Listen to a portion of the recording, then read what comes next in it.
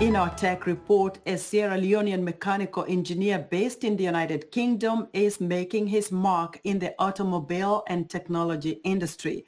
Festus Vandy, co-founder Turbo Electric, has designed an electric car that he hopes to bring to the market soon. He has a passion for electric cars, but his ability to build his car from scrap metal is remarkable. His dream is to become one of Sierra Leone's budding automotive engineers. Africa 54's Ndiho spoke to Vandy, who is currently in Freetown, Sierra Leone. Mr. Festus Vandy, welcome to Africa 54. Thank you, my brother. You've been working on some innovative projects. Can you bring me up to speed? What is it that you've done this far? I have been working on some innovative projects in England. I, myself, and my friend, Graham North, who is in the United Kingdom, who is my business partner, have been working on an electric vehicle. And this was a vehicle with design that nobody has ever done the type of vehicle before. So we actually used a Tesla motor, which was 500 horsepower. So we upgraded that to 700 horsepower. And the vehicle runs on 99 batteries.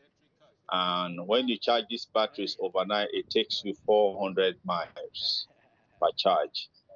And we have successfully done the prototype. But even though now it's not on the road, we couldn't put it on the road because in England, they are asking for about £100,000 for type approval.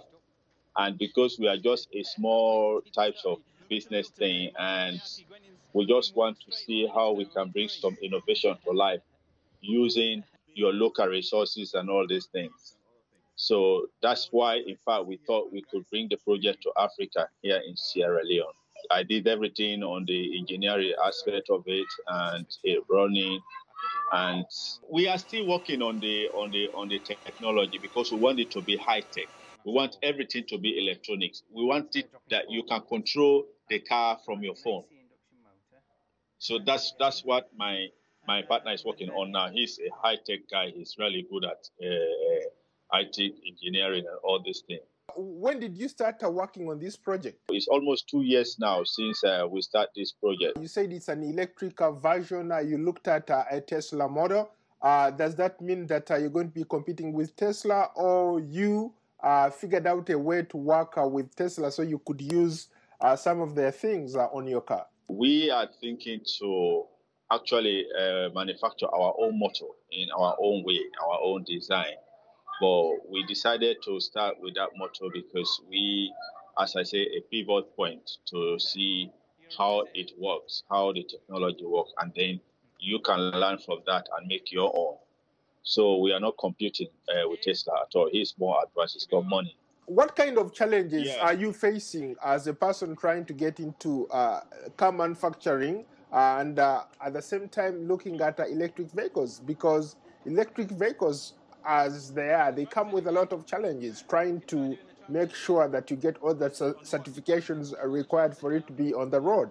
So what kind of challenges are you dealing with at this point? Well, first, I would like to put the financial aspect before that, because it's just me and my partner, and we are working from our pocket. You know, he's working in the IT industry, and I am also working doing the motor mechanic, and so we both raise money to facilitate this project. It's quite challenging, which was why we thought that we could come to Africa with this project, wherein you can fix it, try it on the road, see where the problems are, and then rectify the problems. Whereas in the United Kingdom, where we have fabricated this thing, they will need a type approval, which will cost about 100 grand. You know, so affording that can be very difficult. Since we'll be doing this thing, we haven't got any sponsorship. Yeah, so we are doing everything out of our pocket, you see. So it's quite challenging to do it, but I tell you, with determination, I mean, you can do it. The Sierra Leonean president has been at the forefront of championing innovation and technology in that country. Have you reached out to him, or have you reached out to his office to see if they can help you? No, I haven't done that yet. There is this thing about Africans and dream. We got dreams, but we sometimes don't believe in the dreams. The Africans don't believe in talking. They believe in what they see, the reality.